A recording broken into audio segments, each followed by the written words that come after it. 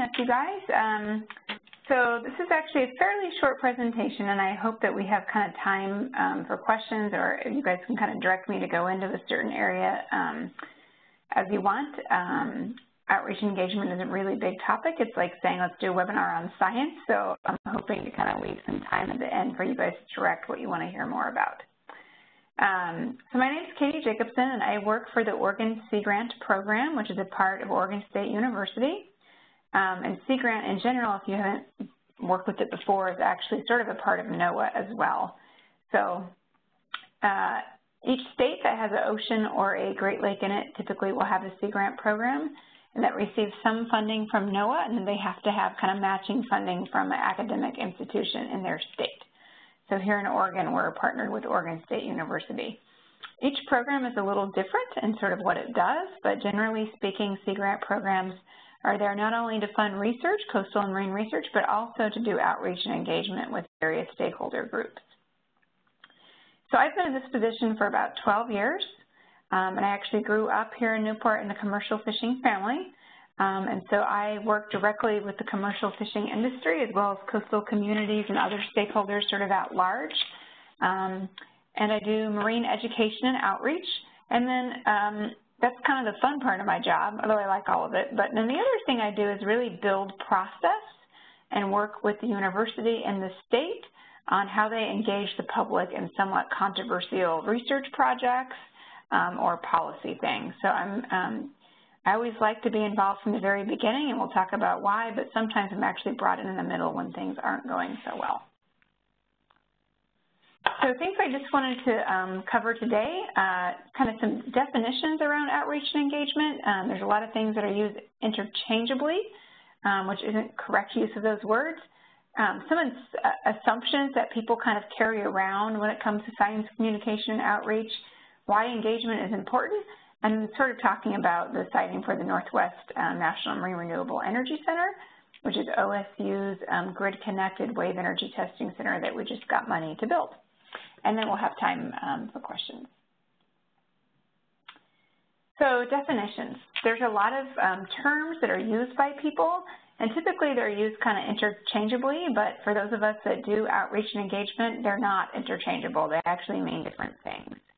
And so the first one is outreach, and that's probably used most often. So anytime people are talking about communicating with the public or getting the word out, or they want the public to know something, they will usually use the term outreach. And outreach is really one-way communication. So a basic example of that is when you get an email in your inbox and you think, oh, my friend Sarah would like that. And so you like forward it to Sarah. And you go, here you go, Sarah, I thought you'd like this. You just did outreach. So it's basically just getting information out, and it is one-way communication. So it's just delivering information. Outreach, at least for those of us that do outreach and engagement work, is typically not sort of the holy grail of engagement and outreach or work. So it's just basically the tip of the iceberg of sort of what's possible. Most good kind of projects with stakeholders have components of both outreach and engagement, but they are different.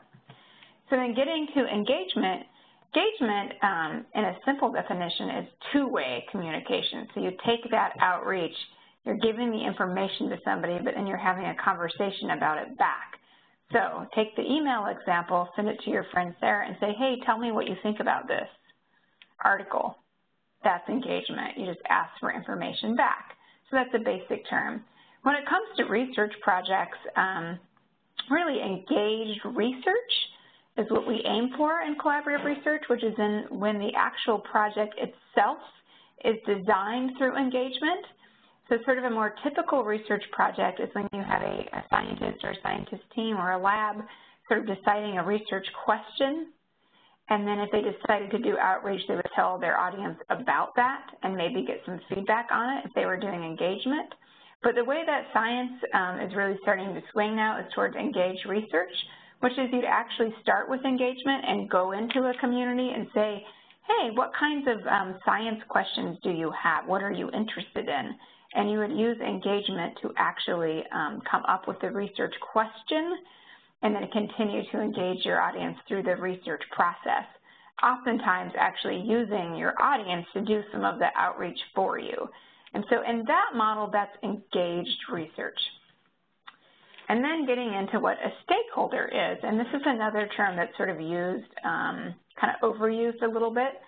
So stakeholder is a specific group of people that has an interest in your work or in your research, and that specific interest can be positive or negative or maybe unknown.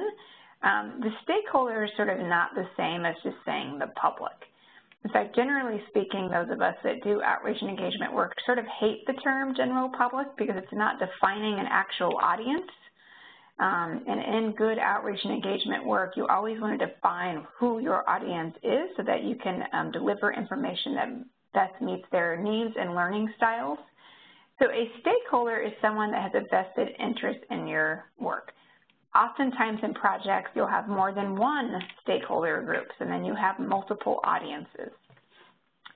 Free choice learning. Free choice learning is a newish kind of term, and it's basically when people, this mostly applies to adults, but not always, basically, when you're out of the formal education setting, and formal education being K-12 and a college setting, and you start to kind of make your own decisions about learning. So anything you do to basically learn information that's not part of formal education is free choice learning. And so sometimes you have stakeholders that engage in a process or in research as part of their free choice learning. So they're deciding that they would like to learn about this, and that's why sort of they're engaging. And then finally, community. There's a lot of different ways to define communities and a lot of different research projects around what a community is. If you look it up in peer-reviewed literature, there's all kinds of stuff. But the way that I typically define it, and others that do outreach and engagement work, is in two ways. There's a community of place, which is a geographic location, so like Newport or Rhode Island or Toledo, Ohio, or whatever. It's a community of place, so a geographic place. And then there's a community of interest. So you have like the fishing community is a community of interest. The environmental community is a community of interest. And oftentimes in working on a project, you will have both. So you will have a community of place you are working with, and then a community of interest, which is oftentimes beyond one community of place. So like when I work with the fishing community, they might live in Newport or live in Astoria, but they're fishing the whole coastline. And so they are a community of interest that crosses over multiple communities of place.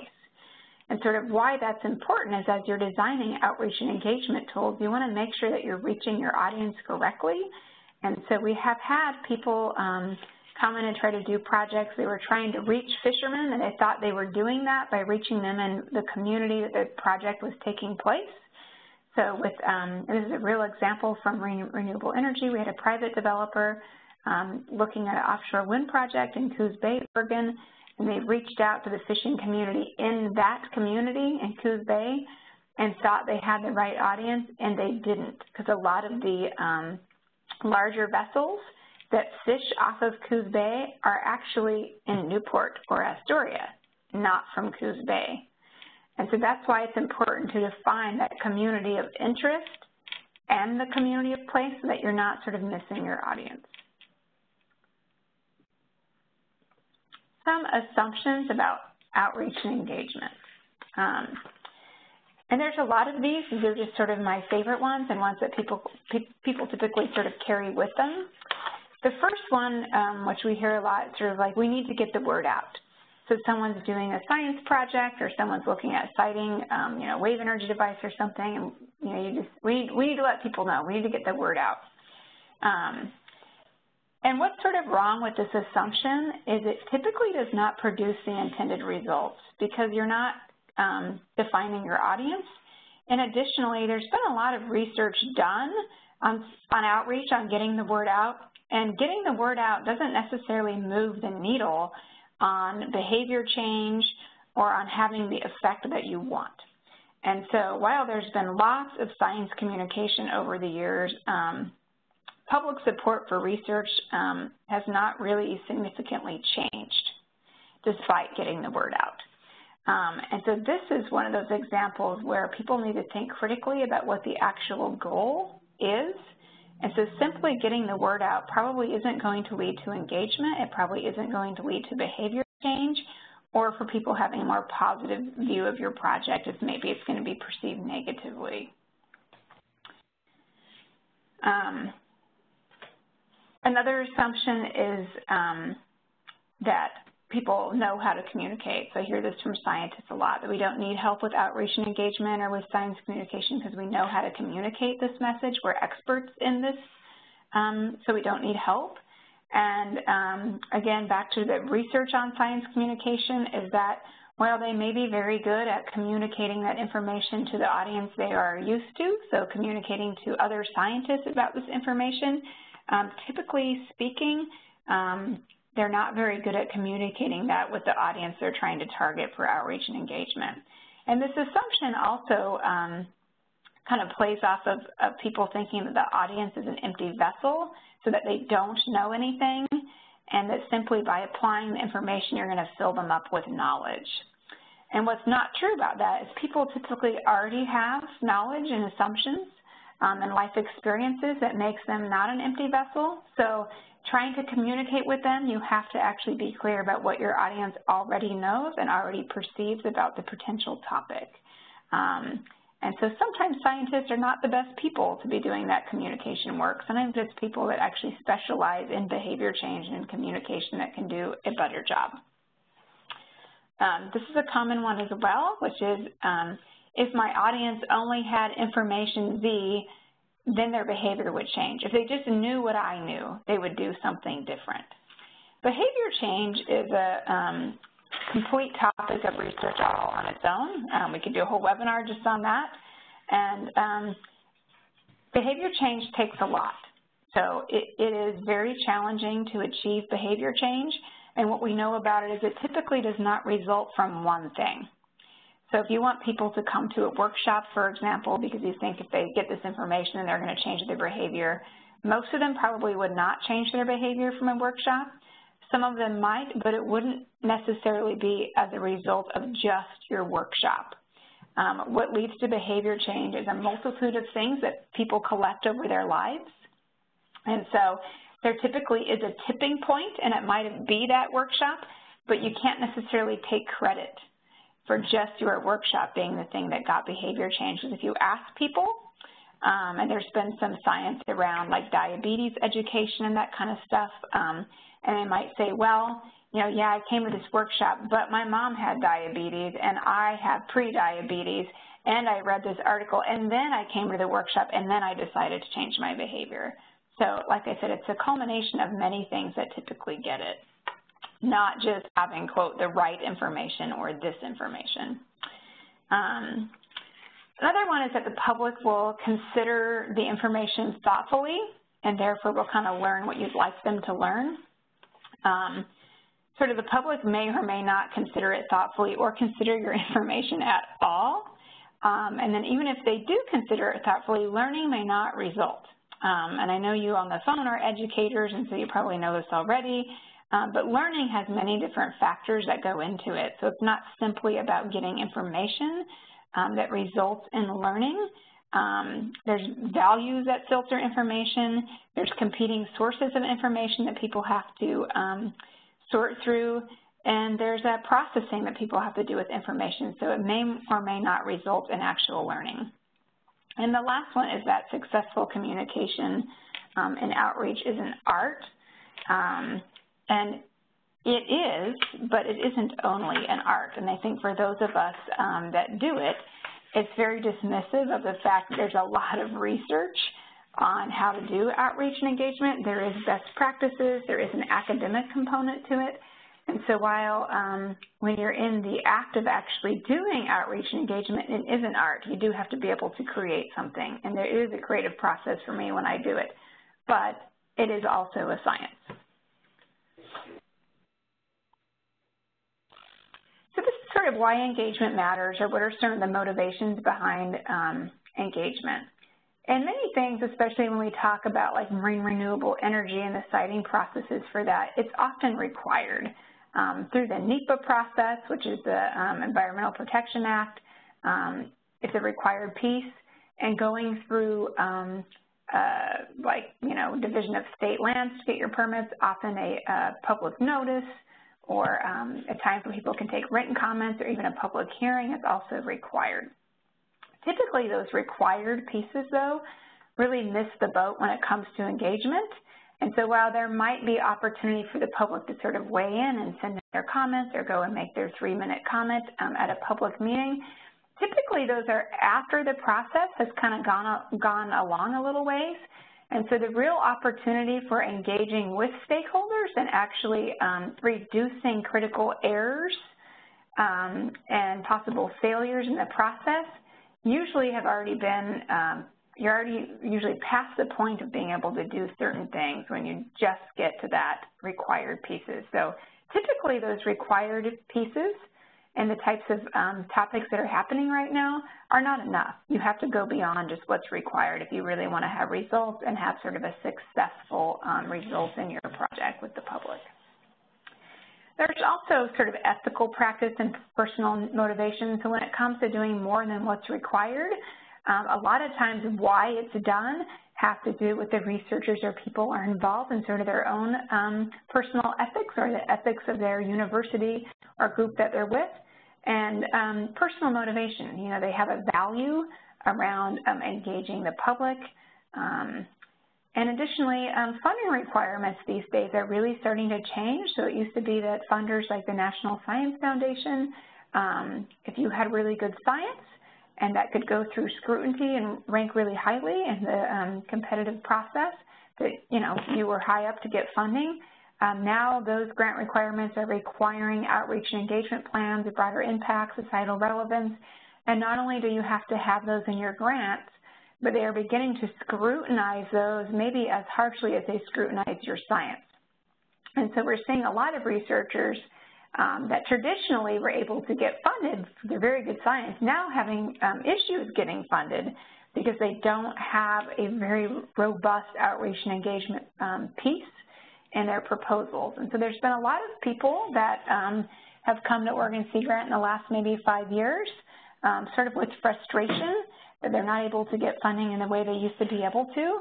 And there's been some really nice stories of people kind of making it over that edge of, being frustration and mad that they sort of have to do this outreach, and then doing it and really understanding its value and how it sort of puts them better knowledgeable about what the community needs are and better able to design research that is meeting questions of stakeholders. And additionally, sort of another motivation or why it matters is land-grant universities. So if you're not familiar with the land-grant system, many universities are land-grants, but not all of them. Oregon State, who I work for, is. And these are basically universities that have an obligation to be doing research and getting that word and engagement back to the public. And so back when the Morrill Act was funded during the Civil War, the whole idea was that colleges at this point were mostly agriculture, all had an agricultural research component. The idea was from a land-grant university was to actually grant them land, actual land, that they would do this ag research on, and this land would both be near the university and away from the university in communities, and that what was learned from doing that agricultural research on the land would then be extended to the public and to farmers and ranchers to better increase harvests. And that work would be done through extension agents, sort of that back and forth. So that was the original concept of land-grant universities. And if you work for a land-grant university, whether you're an extension person or not, there is still sort of a constraint on you to be doing work and getting it back to the community. And some, of course, do a better job than others do. And I think the biggest one, the biggest sort of lesson here in all of this is that, especially when you're working on projects that are long-term, that required going through a siting process or that require going through a permitting process, it is almost always the human dimension and the societal piece that will fail projects more so than the engineering or environmental piece. And if any of you have heard of the Cape Wind project on the East Coast, it's a very good example of a project that had fairly solid engineering and they were working through the environmental process. but it's sort of failure to recognize and engage the public and relevant stakeholders in the beginning that ended up tying up and failing that project. And so success or failure of a project from it sort of moving forward a lot of times hinges on outreach and engagement, and that's not something that people always recognize. And sometimes when they recognize that, it's too late, which is really unfortunate. So part of what I do with Sea Grant is really work with scientists and researchers, engineers, to try to get them to think about outreach and engagement early on in their careers and early on in their projects so that they can build those pieces into what they're doing so that hopefully we can avoid a Cape Wind type situation. So just to kind of give you an example of some of the work I've done, and specifically around renewable energy, because I know that's one of the sort of focus areas you guys are learning about this year. So on the left there is sort of a cartoon of the Pacific Marine Energy Center, which will be the grid-connected wave energy testing center that OSU is putting off of Newport, Oregon. And so the idea of this is there'd be several different devices being tested at the same time. So this is not like a commercial scale wave energy park where you have sort of the same devices, but a place where researchers and developers could come throughout the world and test their device. So you, in theory, would have many different kinds of devices in the water at the same time, and then that energy would be coming back to shore through a buried cable. This had been a dream from OSU for many, many years to have this grid-connected wave energy testing center. It actually started with a particular researcher, Annette Von Juan, who originally was testing her own ideas for wave energy converters. And early on in that process, she was connected with Oregon Sea Grant and myself. This was maybe 12 years ago, right when I first started, because people had recognized that the work that she was doing had possible implications to the fishing industry with where they did commercial Dungeness crabbing, which is the most profitable fishery that we have on the West Coast. So I was brought into that process really early. And at the time, she was just testing her own devices. And so we started working with the fishing industry to think about where in the ocean she could test those devices. And these were fairly small, like the size of the table that she would put in for a day or two. So that was a fairly easy process to think about. Where in the ocean could we put in a device during the summer for a day or two that would be out of the way? And then back in about 2006, we had several commercial permits filed for Oregon for wave energy development, not from OSU, but from companies from around the world. So that really put the state into a crisis point.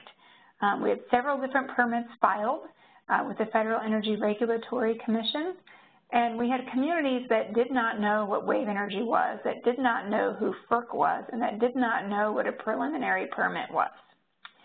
Furthermore, these preliminary permits already penciled out a specific space in the ocean that they wanted to be. And so unfortunately, that opportunity to work with the public early to say where would we put these things was already missed. And so it was very volatile because we have permits already being filed for over space that's already used for something else. And a lot of these small communities really do depend on fishing for economic dollars. And with wave energy being sort of a new technology, there was a lot of questions from those communities about, is replacing this known economic producer with an unknowing one something we want to do? So in the meantime, with that process going on, OSU was still interested in creating a test center for wave energy devices.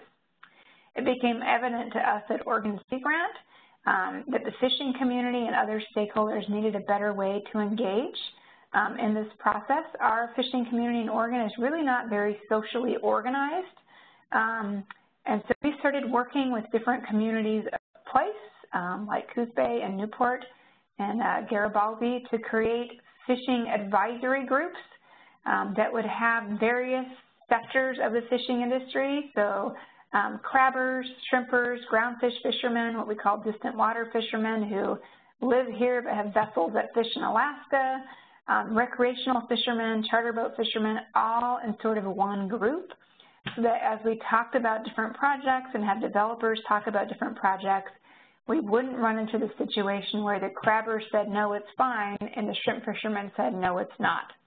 We wanted everybody to be in the same room together. So we started creating these groups. The one in Newport that I worked primarily with was called FINE, or the Fishermen Involved in Natural Energy. And one of the first kind of relationships we built with them was with OSU. And actually, they were a group that signed a letter of support to create NMREC, which was the Northwest National Marine Renewable Energy Center, which is OSU's and University of Washington and University of Alaska Fairbanks Ocean and Tidal Energy Testing Centers. The fishing community actually signed a letter of support to create that. And that's not typical. That's not something you hear a lot, but why it worked is because the fishing industry had been engaged early in these processes, or as early as possible, and they understood the value of testing and research. They wanted testing and research done before we had commercial projects in the water. So fast forward a little bit, NMREC got funded, and as they started looking at creating a grid-connected test center, the question that NMREC had, and Belinda Batten, who was the director, was where? Where do we put this? So we had two processes that essentially happened at the same time and that interacted with each other. One was sort of an engineering-based process done by consultants to sort of look at where in Oregon's waters, and I shouldn't say Oregon's waters, we're actually looking outside of the territorial sea, which is 0 to 3 miles, so not technically Oregon's legal waters, but off of Oregon. Where off of Oregon has sort of the right technical requirements for this kinds of projects, so has the right bottom, has the right depth, has a way to get a cable back to shore, those types of things, has the right wave climate, and then at the same time, I started working on a process to engage the public in helping us select where we are going to put this site. So with some basic engineering stuff done real briefly, we sort of narrowed it down to 4 possible kind of communities, not sites, because we were going to let the public pick the site, but 4 possible regions. One was up north, Camp Raialea, which is near Astoria. One site was in Newport, and then 2 were south of Newport, 1 in Reedsport and 1 in Coos Bay. So we knew those are our 4 areas that we were going to begin to look at. We first then connected over the 6 or 7 months with various community leaders, elected officials, city managers, port commissioners, leaders of environmental groups, fishing community members, basically everybody that was a mover and shaker in that community. Real estate agents, because of course we knew we needed to get property to land the cable when we came to shore. We started meeting with those community leaders. That was our step 1. And essentially we did that to start figuring out exactly who our audience was in each community, because it's not necessarily the same. There was definitely crossover, like fishing community, mayor crossover, but we had more tribal participants in some community because there's more of a tribal presence. We had communities where we had more recreational fishermen, so they were more involved in the communities where there's really not a lot of recreational fishing. So again, defining that audience within each community. After that, we did basically public meetings, sort of your town hall type meeting where we had presentations by Belinda about the project. We had Sarah Hinkle, who I think you guys had a webinar with previously, talking about the environmental component of this project and sort of what they know about those sites and what they'd be learning, also to address questions about whales and that sort of thing. And then we spent time at those meetings talking about the process we were going to use to select these sites. So after we did sort of that round and had some additional kind of engineering information back, we narrowed it down to 2 communities. We took Camp Raialea off the table, and we took it off the table because Camp Raialea is a military base, and we started to get some information that it would be very challenging to have a testing center run by the university inside a military base. Did you have to be a U.S. citizen to get inside that, well, that would be a little challenging if we had developers coming from all over the world and they had to be U.S. citizens to get in, which wasn't entirely clear. We would get answers like, well, maybe you have to be or maybe not. So that wasn't something that was going to work. And then the other area we took off the table was Coos Bay, Oregon. And mostly we took it off because there just wasn't a lot of community excitement. We had low attendance at our town hall meetings. We tried again. We had low attendance again. Talking to community leaders there, no one was very excited about it and actually even sort of said, yeah, take it up north. So we listened to that and we focused our attention on Reedsport and Newport, both of those communities that were more generally excited about having this project. So from there, we created a community site selection teams, which we appointed. They were made up of various stakeholders in those communities that would basically write up a proposal to NMRIC, kind of saying why they think the project could come in their community. It wasn't just simply about the space, so not just defining the space, but also things like, do they have ideas for cost matching? Where would the cable land? Who owns that property? Is there, space for infrastructure in your community? Where are the water access points we could use? What other infrastructure or businesses that you have that could support this coming in? A critical point of those proposals were getting the actual site in the ocean. In Newport, the FINE committee, the fishermen involved in natural energy, who had been working with OSU and NMRIC a very long time, they basically, in fact, that's the picture on the right, is a picture of the NOAA chart they wrote on at one of their meetings, basically citing where they wanted that project to go. And those pretty much are the exact coordinates of where our project will be, or at least somewhere inside of that box. So FINE was really instrumental in providing that site. Drew on that map, rolled it up, handed it to the site team and said, there you go. Anywhere in this box is going to be okay with us. That didn't mean for them that there isn't losses to fishing grounds. Those grounds are fished. We are at the height of crab season right now, and if you took an airplane and flew over it, you'd see crab pots in that site. So it's not that it's not used. It's that it's a site they felt they could sort of give to wave energy and not be hit too hard. And again, they'd had a value for testing and research and not commercialization. So they would rather give the space to testing than they would to commercialization, at least at this point.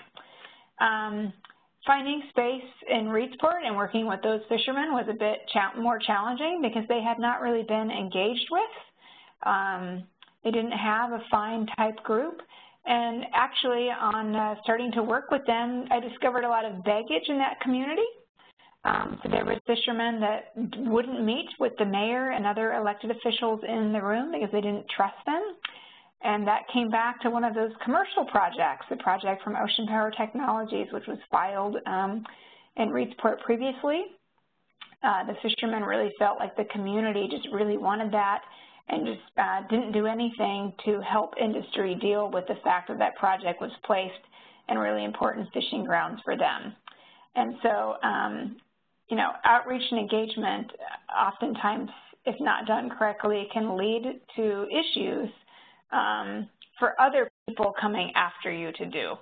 And that was one of the times where I sort of got caught up and had to fix something that I didn't create. So the company that had been working in that community previously that had not done a very good job of engaging the community or dealing with issues created community conflict between elected officials and the fishing industry.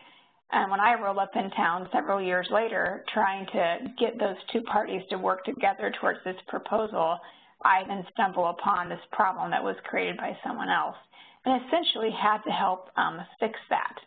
And that sort of gets back to why outreach and engagement. Well, my motivation in there was really personal and ethical. I always believe in leaving a community better than you found it. And so while it wasn't necessarily my responsibility to fix those relationships in that community, I felt it was sort of my personal responsibility and personal ethic to do that. But eventually, we did get a site out of Reedsport fishing community. And those two proposals went forward, and ultimately Newport was selected for the PMAC Center.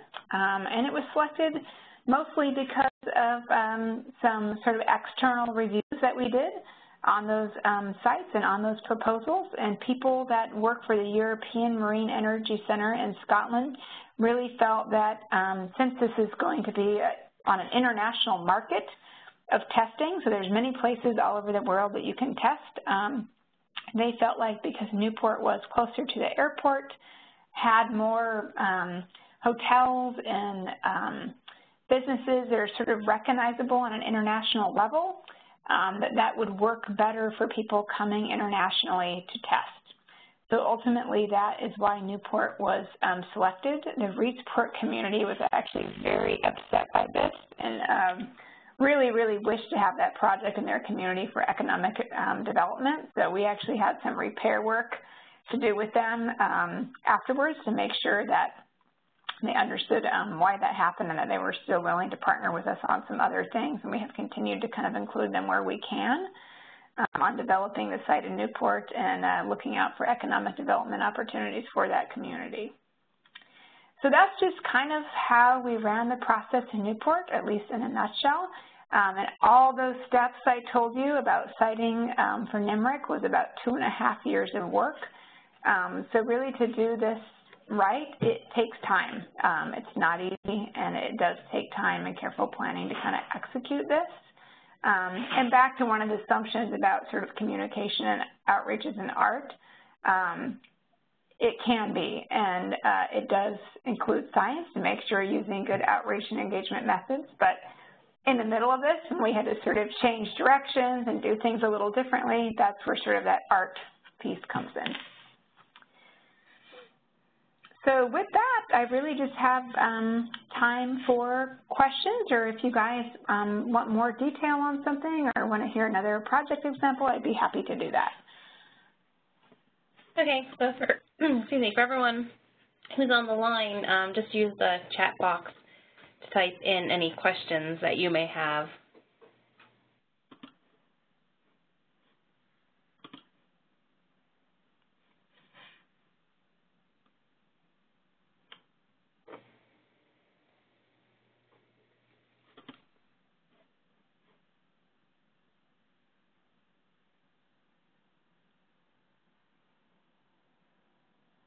Okay, well, I was thinking as you were going through this, sort of what are your thoughts on, given what's happening in the federal government right now, how do you think that will affect your work? Do you have to think of new ways of engagement, or just is it learning as you go? Yeah, good question. And I see another one too I'll answer afterwards, but yeah, I have to say, I think like a lot of agencies and people that rely on federal funding, we're all sort of scrambling right now thinking, what does this administration want?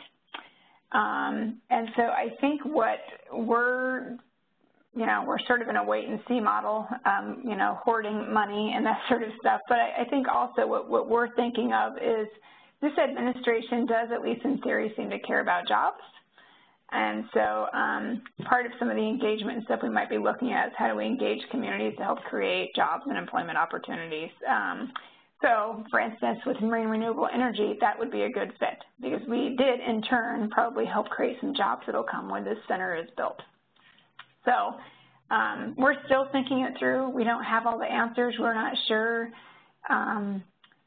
if engagement is a priority. We know it is for the state. We know it is for the university, but I think you bring up an excellent point about is it a priority for our federal government right now? And I guess we'll just wait and see. Yeah, not sure. Okay, there was one question that came in and asked, are there any examples where there can be too much community engagement, where there are parts that would confuse or disorient certain stakeholders? Yes to both. And so there is a phenomenon known as engagement burnout. And actually, I'm just starting to work on a research project right now looking at what are kind of the precursors to what are the signs of engagement burnout. And we mean that from the side of the participant or the audience, not from the person doing the engagement.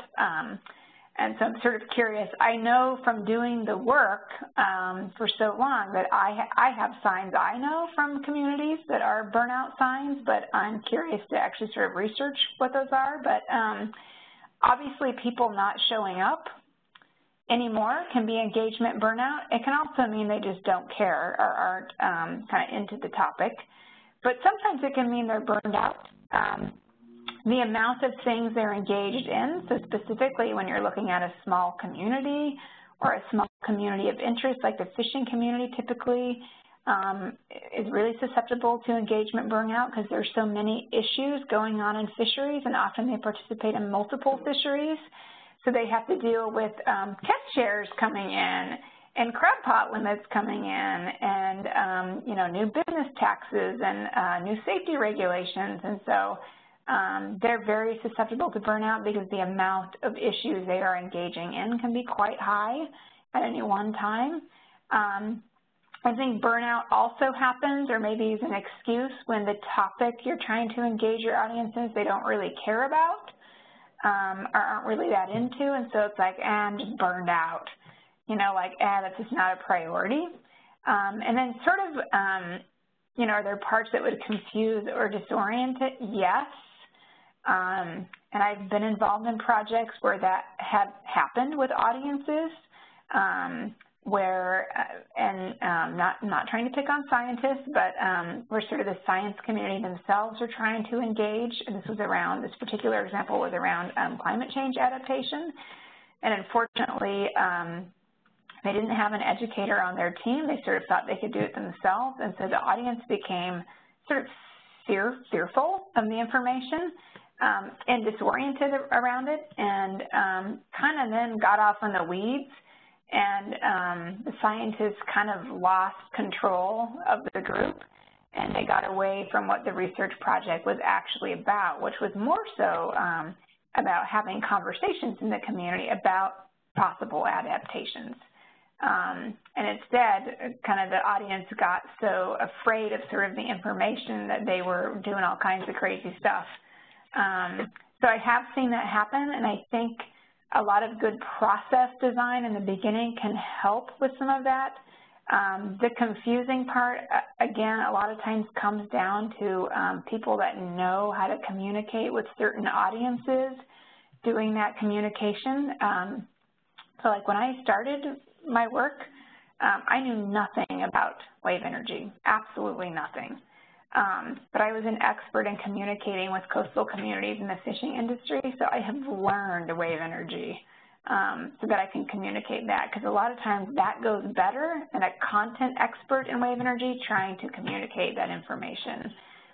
So as I go through my career, I pick up, like right now I'm picking up occupational safety and health. I didn't know anything about that, but as I'm working with a researcher that's doing a project on non-fatal injuries to crab fishermen, I'm picking up the language and how you do research in occupational health. So I think that confusion piece can be mitigated a lot of times if you have people that are experienced educators in a particular stakeholder group doing the communicating. Were there any lessons learned or best practices that came in from Europe? I mean, obviously most of the marine renewable energy so far has been, that's commercialized, has been in Europe. So were there any best practices to follow from them? Well, you know, Europe doesn't necessarily engage with their communities in the same way. I would say they're more maybe outreach oriented. As far as best practices from NIMRIC, we did have it externally evaluated, so we had the process evaluated. People there generally, maybe except for some people in Reedsport that were pretty upset the project didn't go there, were generally pretty happy with the process and felt that they would engage in it again. And really what the best practice that came out of that was relationship, and having myself and Belinda sort of be the key people that stayed through the entire project with them. And so they really felt like they had access to information and access to me. and sort of access to what they needed throughout the process. So that definitely came out as a best practice. I felt in the practice that I wasn't accessible because I was running around trying to coordinate 4 communities. So I'm glad they felt I was accessible. I don't know if I would say if I felt that way, but I think next time I would probably put 2 educators on it, you know, myself and someone else, and almost break up the community so that there's kind of be more to go around.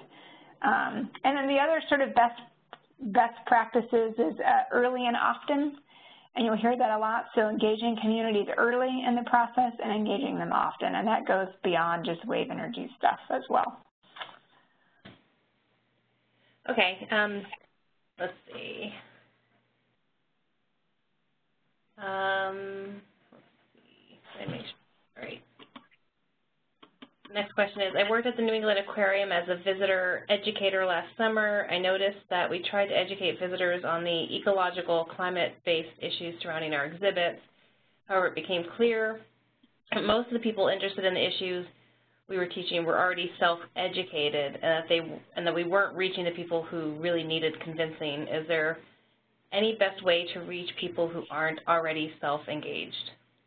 Yeah, so this is a tricky one, and this gets back to kind of that free choice learning that I talked about earlier. So free choice learning is sort of, you know, when you're not in a formal education, and when you're not in formal education, excuse me, like an aquarium is an excellent example. You have a choice to go, and then you have a choice of which science to read. So people that were engaging with you on climate change were people that were sort of choosing to do that. So they already had a reason, they were already interested, et cetera.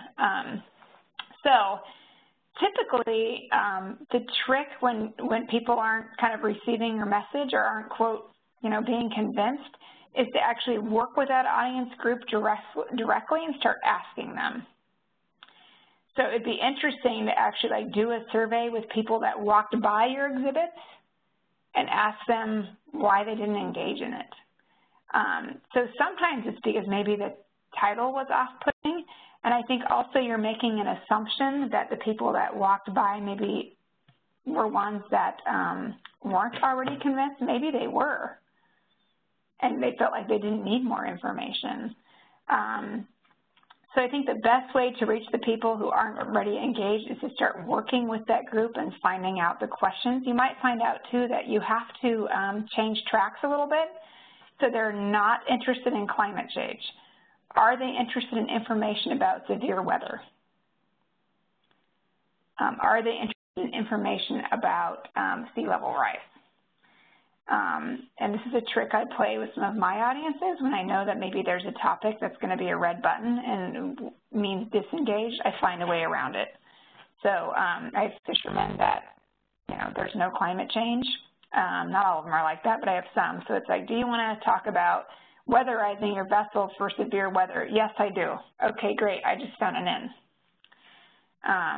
So I would think about sort of the, you know, that audience and trying to engaging them and understanding them more, and then what can you drag them in? Maybe they don't want a climate change lecture, but maybe there's a piece of climate change that you can draw them in with.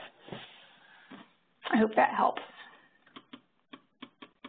Actually, that's a lot of the advice I've seen around with the new administration. If you have family members who are having difficulty talking to them about climate change, try to find that one topic that maybe they are interested in. So I could see that that would work. Yeah. Yeah, good advice back. Thanks. Yeah. I'll ask one question. So our students that come to the finals competition have to do what we call our science expert briefing. It's a mock briefing to Congress where they're looking at a piece of legislation and they're trying to explain what they think the scientific requirements are related to that piece of policy. The one thing that the students come back to us and tell us they find difficult every year is they play the roles of different stakeholders and they come up with their individual recommendations, but then they also have to come up with a group recommendation. And they say their biggest issue is how to come to a consensus about those few group recommendations. Do you have any insight or thoughts or advice on how you get these groups, your communities, to come to consensus over something? Yeah, I'm glad you guys do that. That's neat. So yeah, consensus takes a lot of time, and so that's probably why you're not getting it. And the exercise you're doing is because they're working with each other over months and not years. So that's probably one reason they can't come there, is because they're not working on it over time. Consensus is really challenging, and yeah, it takes a lot of time and a lot of relationship. I think what makes it work is people having relationships across aisles with each other. When they're all dug in, you're not going to get anywhere. So a lot of times I will design process simply for people to have relationship with each other. So working on whale entanglement issues with crab and sablefish gear right now, and you know, I'm designing a year-long process of getting to some research needs that we could probably do in a workshop in like a day. But it's not about the research, it's about the environmental community and the fishing community coming together on this one and both being invested in the outcome of what the research is. And I need them to have a relationship and trust with each other in order for that to happen. Otherwise, the fishermen could research something and the science and the environmental community could say that's not good enough. You know, we're still going to sue.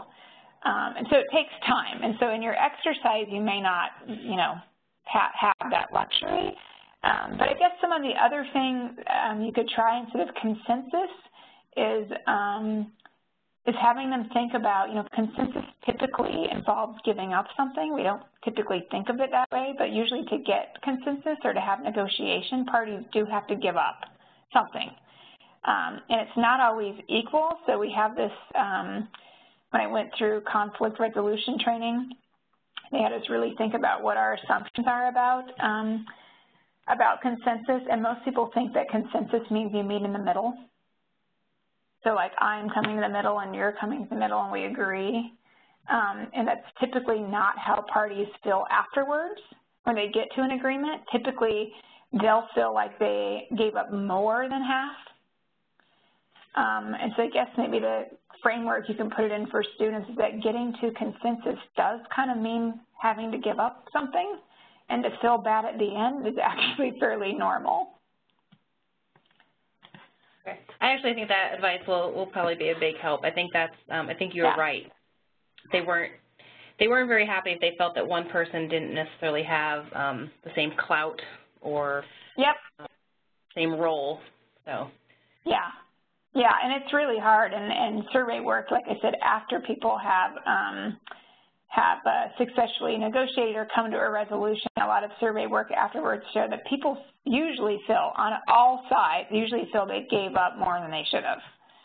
That's kind of like a standard thing in research on that, which I think is always interesting.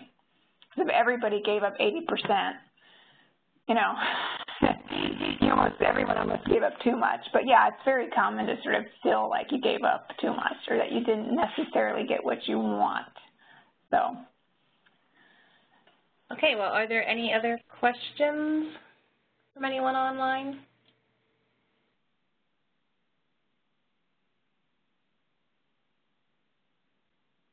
I know we had one comment. They said, thank you very much, that it was wonderful to hear a professional describe engagement and the timeline of the project. So.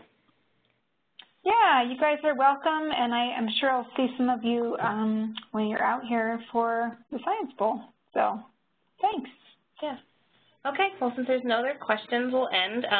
I'll just remind everybody that we did record this webinar tonight, so it'll be up tomorrow morning on the NOSB's Professional Development Webinar Series page on our website, and it'll also be up on our YouTube channel. So you can check it out and share it with other educators or your teams or other students as much as you like. It's definitely a resource we want you to use. So just want to thank Katy again for presenting tonight. It was a different type of presentation we've had in the past, but I think given the topic of marine renewable energy, it was one that was really fitting this year since there's so much involved in the topic.